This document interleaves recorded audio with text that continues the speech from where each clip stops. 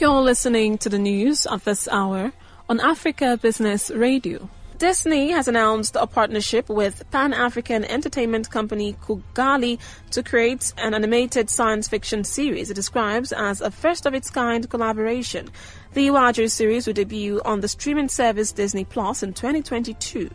Walt Disney Animation Studios' Chief Executive Officer Jennifer Lee is quoted by entertainment website Deadline as saying that the series is set in Nigeria's commercial hub, Lagos, and has deep themes of class, innocence, and challenging the status quo. Kugali was founded by three friends from Nigeria and Uganda.